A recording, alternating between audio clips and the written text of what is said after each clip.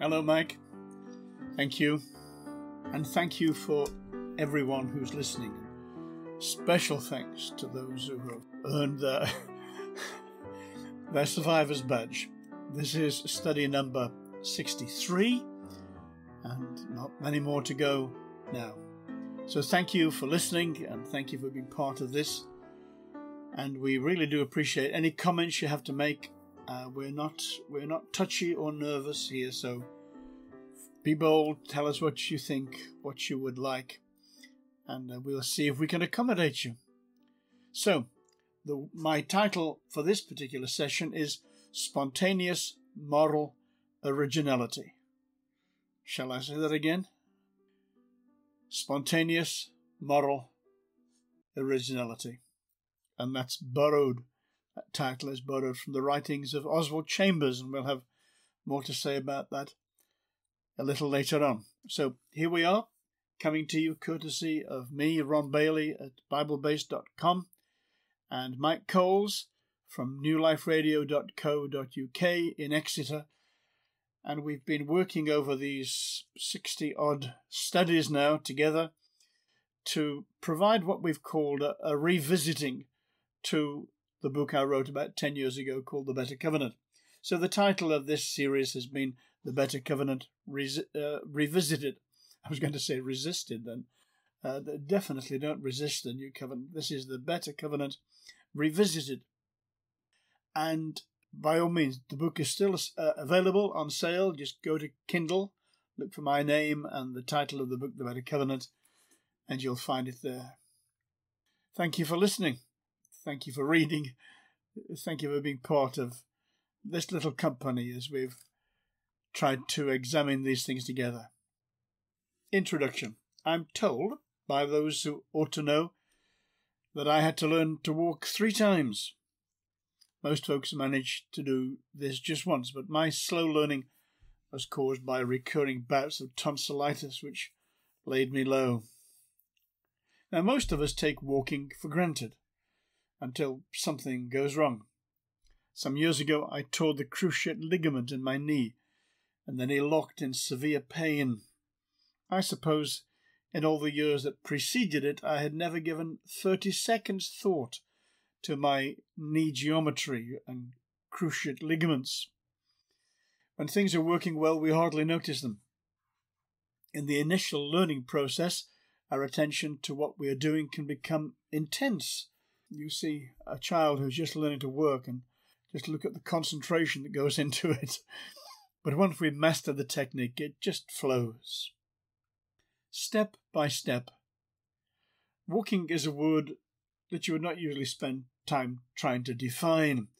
After all, everyone knows what walking is. I'm told that anatomists would argue that it is a highly complicated process involving more than 200 muscles. But to the user, once initiated, it's just a simple process.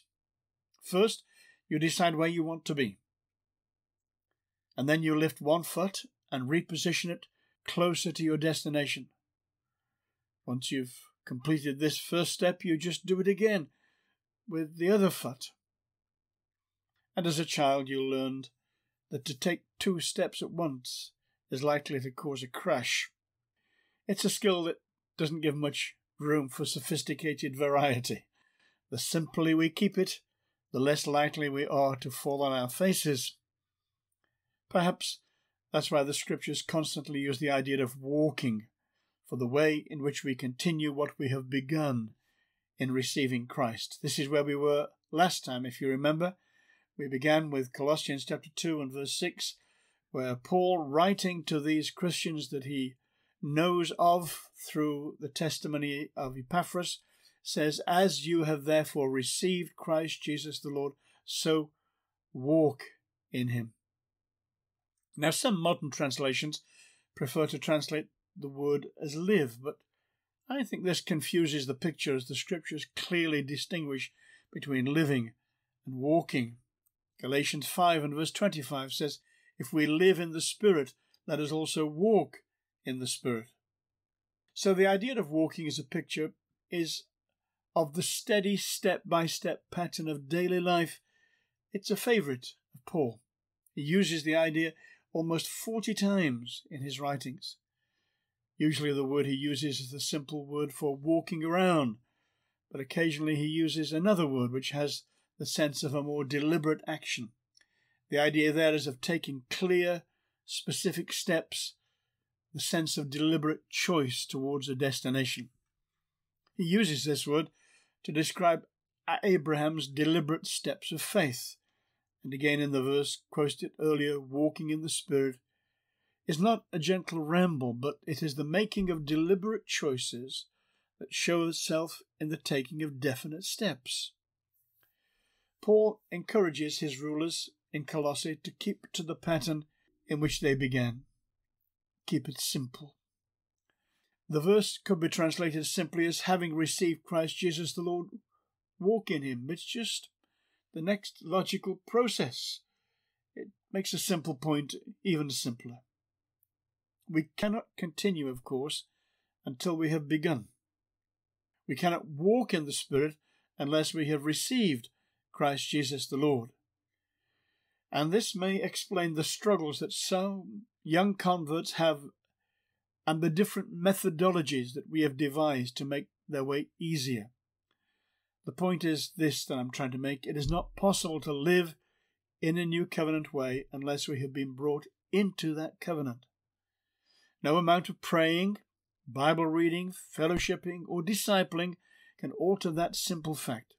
It is the same basic truth that Jesus declared to Nicodemus in John chapter 3 and verse 6. That which is born of the flesh is flesh, and that which is born of the Spirit is spirit.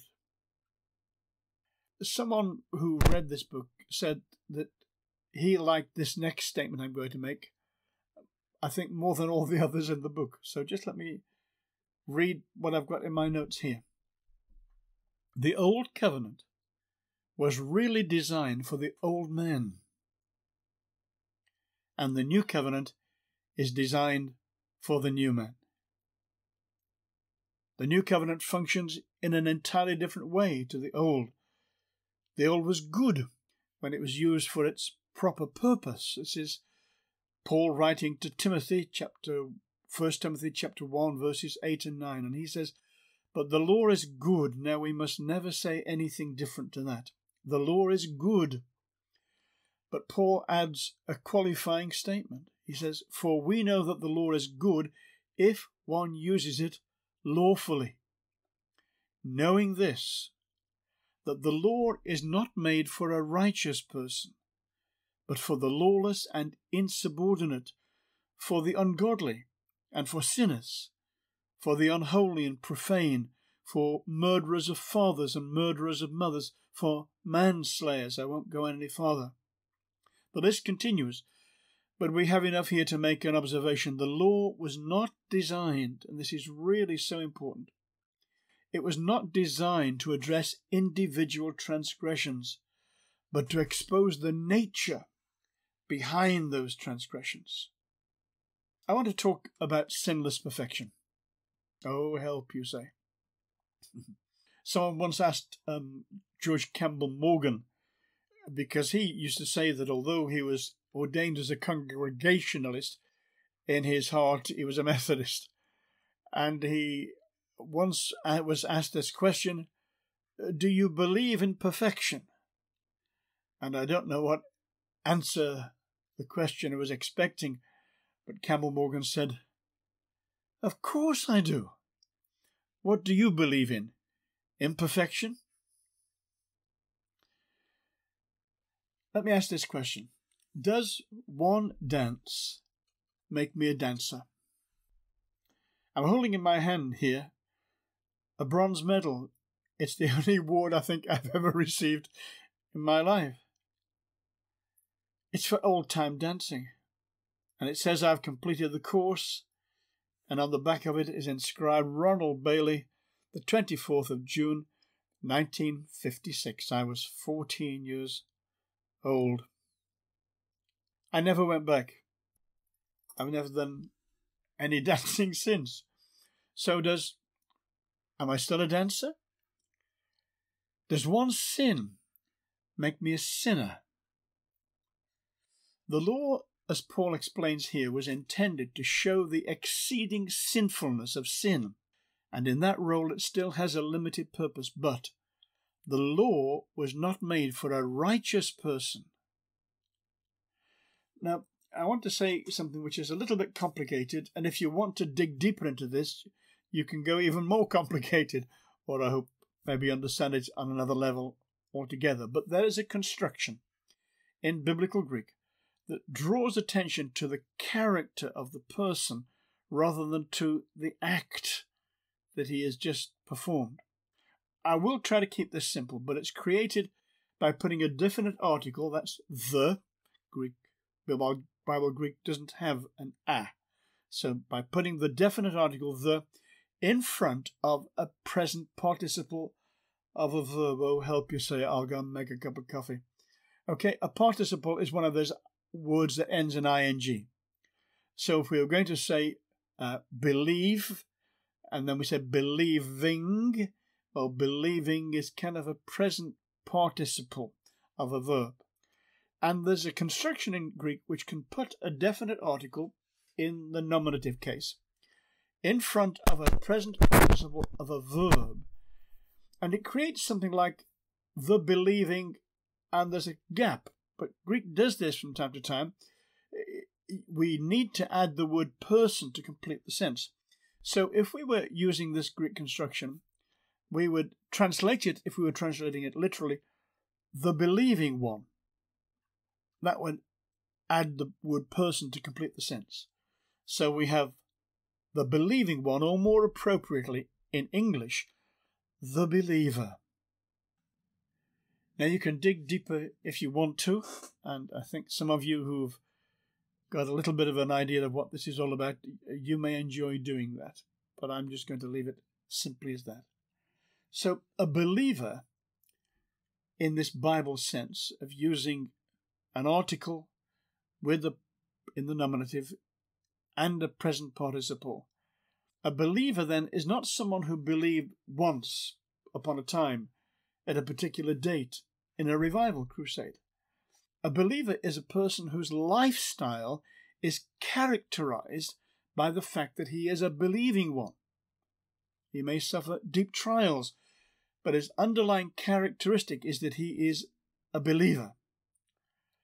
The effect of the new covenant in giving a new heart and spirit and God's own spirit coming within to take up residence is that the essential nature of the person is changed.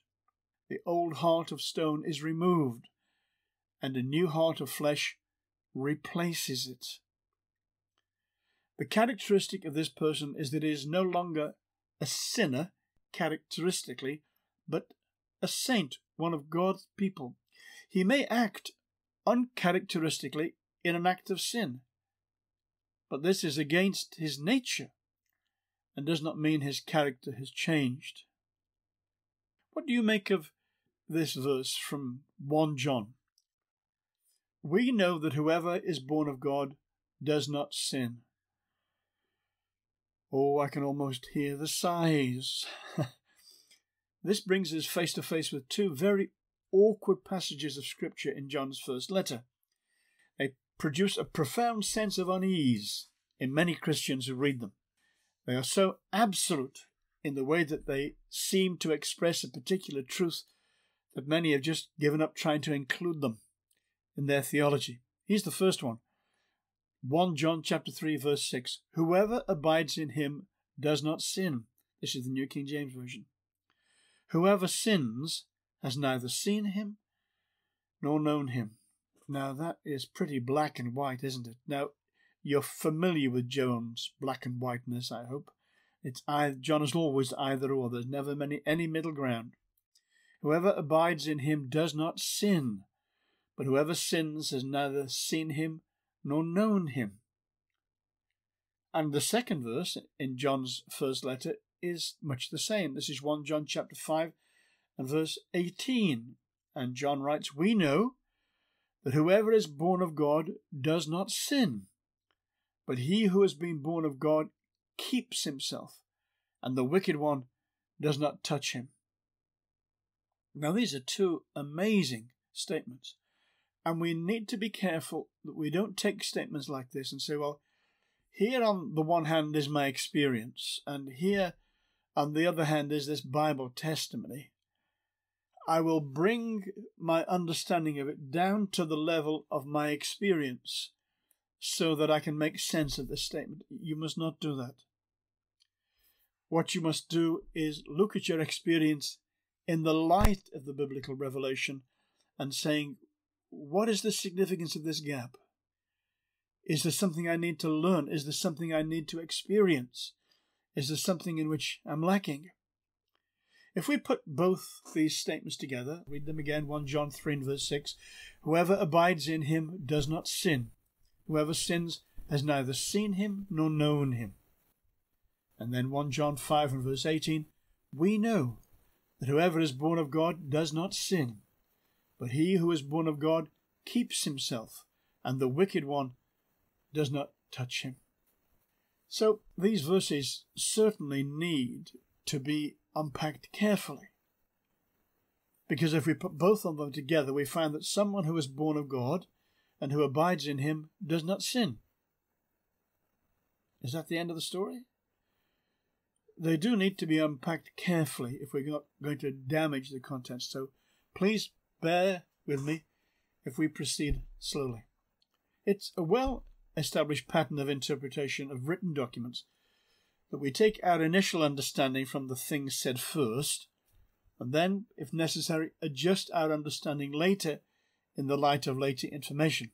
This simply means that we need to go farther back in John's first letter to be ready to understand the later statements. Throughout John's first letter, we get instances of that definite article in the nominative followed by a present participle effect. We said that this is the equivalent in English of putting the letters ER onto the stem of the verb to create words like believer or dancer or painter or bus driver or whatever. This construction is drawing our attention to the character rather than to a single instance. The word that John uses in these verses is the word poio, which is a general purpose word which means to make or to do. It's translated by various words in our modern translations: make, do, practice, commit, and others. In these verses, it's used with that article in the nominative plus the present participle. He is speaking of characteristic action, not single events. In the first instance, he speaks of those who characteristically do the will of God, and the world is passing away and the lust of it. But he who is, let me alter it a little bit, he who is characteristically doing the will of God, he who is the doer of the will of God, abides forever. In the second instance, he speaks of those who characteristically practice righteousness, that same construction. Definite article in the nominative preceding the present participle. 1 John 2 verse 29. If you know that he is righteous, and you know that everyone who practices righteousness is born of him. Now remember that Paul, not John now, but Paul has informed Timothy that the law was not designed for a righteous man. Here, John says that anyone born of God is characterized by his righteous behavior. In the third instance, he speaks of someone who characteristically commits sin. If we want to add the ER on, these we might call sinners. 1 John chapter 3 and verse 4. Whoever commits sin also commits lawlessness. It's putting that poieo word in there again. So, whoever commits sin commits lawlessness, and sin is lawlessness.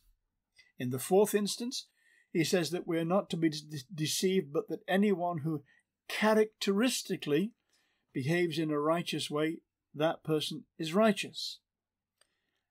In 1 John chapter 3 verse 7, he says, little children, let no one deceive you. He who practices righteousness is righteous, just as he is righteous. He follows this by stating the opposite truth, that anyone who characteristically sins, literally the sinning one, is of the devil. 1 John chapter 3, verse 7 and 8. He who sins is of the devil, for the devil has sinned from the beginning. In the sixth instance, he declares that the characteristic behavior of a person shows whose children they are. 1 John chapter 3 and verse 10. In this the children of God and the children of the devil are manifest. Whoever does not practice righteousness is not of God, nor is he who does not love his brother. It's in this context of the continual repetition of the one idea that John's statements of whoever abides in him does not sin, whoever sins has neither seen him nor known him, and we know that whoever is born of God does not sin, need to be understood. John is not proclaiming a sinless perfection in which sin has become impossible to one who is born of God. He is simply declaring that the characteristic pattern of behavior of the regenerate is that they are, in the language of Ezekiel, being caused to walk in God's statutes, keeping his judgments and doing them. That's Ezekiel 36, verse 37. All as a result of being given a new heart to replace the old heart, of being given a new spirit, and having God's indwelling spirit come to become resident in the heart. There's another theme in John's letter which is equally important, and it's equally absolute. The little phrase here, the same anointing teaches you concerning all things. But truth for John is not just factual accuracy. It's rather a right way of understanding, of seeing, of living. 1 John chapter 3, verses 18 and 19. My little children, let us not love in word or in tongue, but in deed and in truth. And by this we know that we are of the truth, and shall assure our hearts before him. In our Christian experience, we may well meet with factual inaccuracy or doctrinal error at work in our lives and the lives of others, and John is mindful of this, but his references to the Spirit ensuring truth is not to be limited to wrong ideas. It must also include wrong living. He says that they have an anointing, that they know or recognize all things. But he turns them for that instruction not to written codes of law, but to an inworking of God's Spirit, who will teach them how to live. 1 John chapter 2, verse 24 to 27.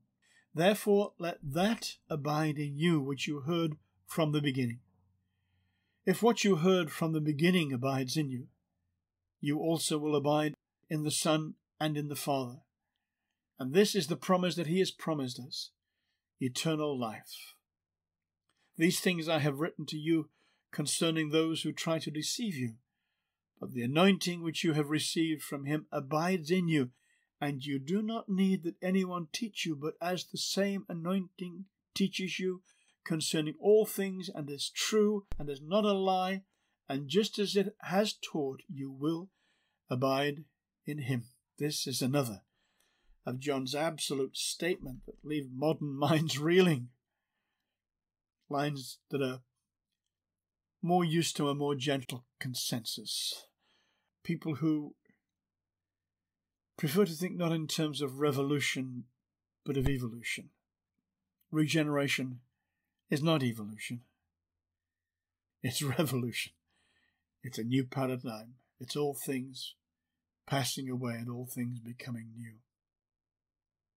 Let's see if we can understand it a little better if we contrast it with the Old Covenant. You remember that we've said this frequently, that the first thing that Jeremiah 31:31 tells us about the Old Covenant, about the New Covenant is, you ought to be able to repeat this with me now. The first thing that Jeremiah tells us in Jeremiah 31:31 about the New Covenant is that it is not like the Old Covenant. the word new, every time you find it in front of the word covenant, it is implying not a development, but a contrast.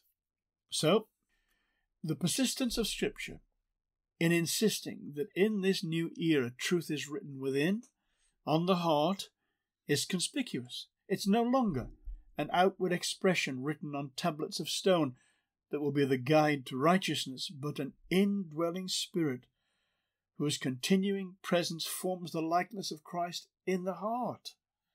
It will cause them to walk in his statutes and to keep his judgments and do them. The righteous requirements of the law are thus satisfied in the righteous lives of God's new covenant people. But the handwriting of that law is taken away. In one sense, this new covenant people does not keep the Ten Commandments.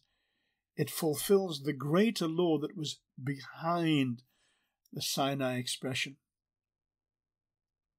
The Sinai law was given specially to the Sinai covenant people of God, and several of its points were only possible when church and state, by that I mean the people of Israel and the nation of Israel, were one and the same thing. The honouring of parents held the promise of a long life in Eretz Israel, the promised land. The Sabbath could only be kept precisely in a territory that was itself committed to the keeping of the Sabbath. Sabbath keeping outside of the land would always be a compromise. The Ten Commandments themselves were addressed specifically to a people with a specific history. Exodus 20, verse 1, "And God spake all these words, saying, I am Jehovah thy God, who brought thee out of the land of Egypt, out of the house of bondage. Thou shalt have no other gods before me." As we have seen earlier, way back in chapter 2, the Sinai law was a unique application of universal law given to a specific people in a specific context. But the universal law itself still holds true and has its witness as the work of the law written in the hearts of men and women who have no link to the Sinai covenant. Behind the Sinai covenant law was a very simple but profound idea. This is Jesus speaking in Matthew chapter 12 and verse 30. "And thou shalt love the Lord thy God with all thy heart, and with all thy soul, and with all thy mind, and with all thy strength. This is the first commandment, and the second is like it, namely this, thou shalt love thy neighbour as thyself. There is none other commandment greater than these." It was expanded into 10 commandments and numerous judgments, but in essence it's very simple. In his epistle to the Galatians, Paul reduces the manward's aspect of the law to a single word. This is Galatians 5 and verse 14. He says, "For all the law is fulfilled in one word. Even in this, you shall love your neighbour as yourself." In fact, in the original biblical Greek, "you shall love" is literally one word. So, the sons then are not under the yoke of the law. The sons are free. While on earth, Christ showed that the prohibitions of the Sinai law were much more comprehensive than had been thought, and their intention was no less a transgression than the outward performance. That is still true. The specific details of the Ten Commandments were something like the way in which a beam of light entering a triangular prism is split into its different parts, but the original beam is seen in the simple but comprehensive statement, "Thou shalt love." And then this is Matthew 22 verse 40 now, and then listen what Jesus has to say. He makes this statement, "Thou shalt love God above all and your neighbour as yourself." And then he says this. This is such a profound statement that will explain to us the law and the prophets. On these 2 commandments, there are just 2 commandments, and if you want to reduce them to one with one word, there's just one. thou shalt love.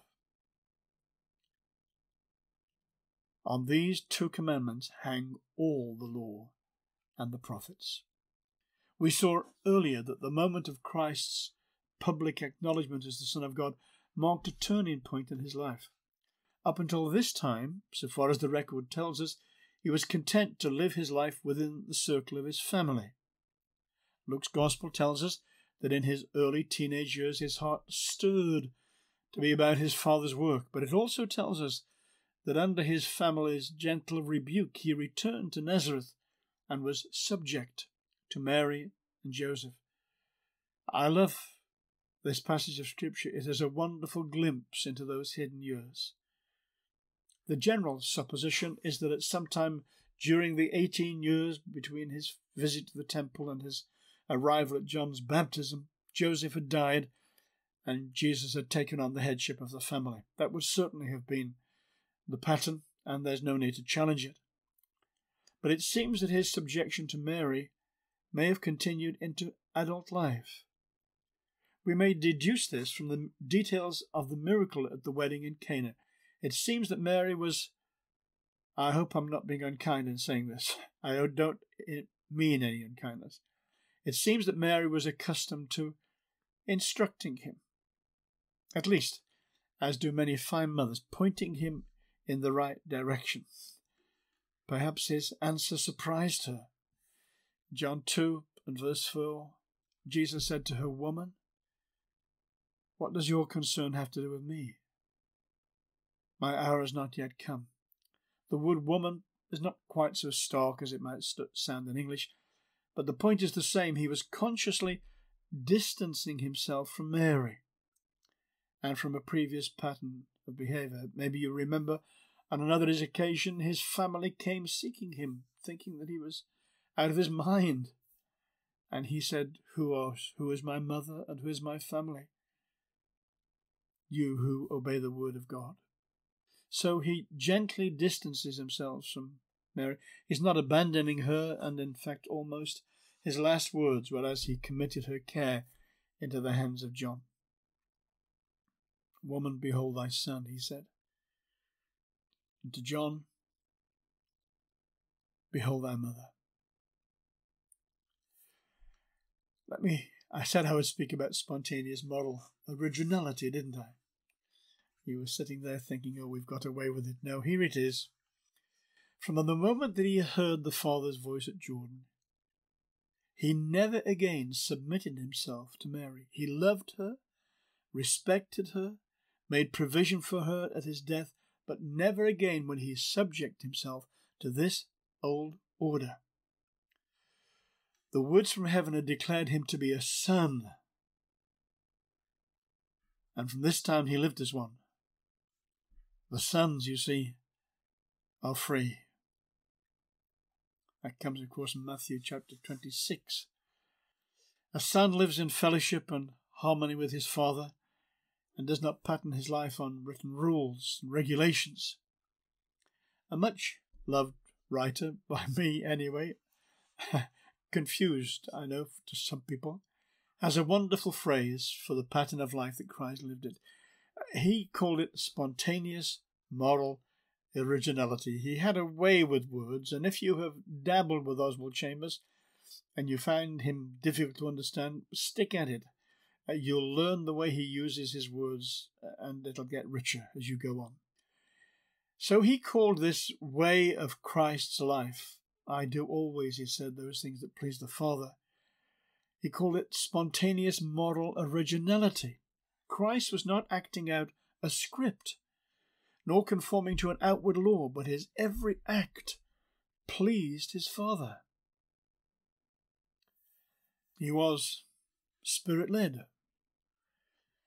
Matthew's account of the scene is interrupted by the positioning of a chapter break, and the flow is easily missed.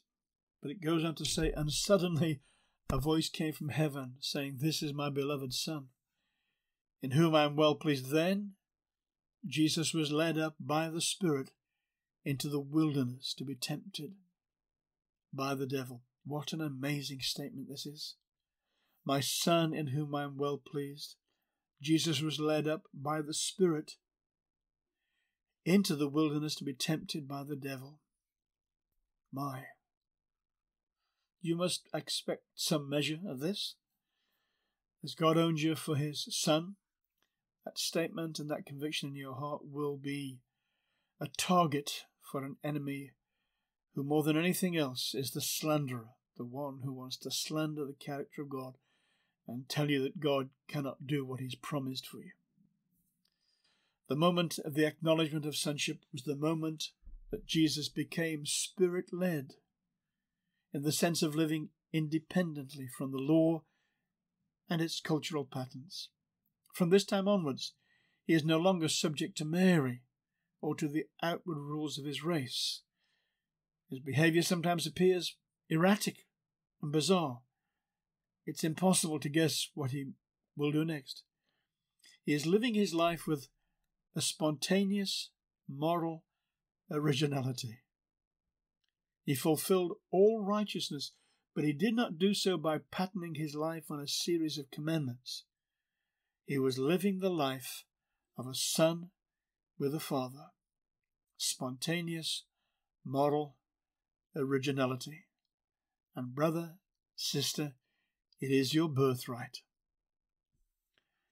This is how J. N. Darby translate John chapter 1 and verse 14. And the Word became flesh and dwelt among us, and we have contemplated his glory, a glory as of an only begotten with a Father. That's the account you have in the Gospel. It's not directly a biography. It is an expression of the glory that was revealed as an only begotten Son with a Father. That unbroken fellowship that comes through so strongly in John's Gospel all the way has to do with relationship and communion. The Word became flesh and dwelt among us, and we have contemplated his glory, a glory as of the only begotten with the Father, full of grace and truth. And according to Paul, this pattern of life is what characterizes the life of a son of God. Romans 8, verse 14, for as many as are led by the Spirit of God, these are sons of God. Remember, the sons are free.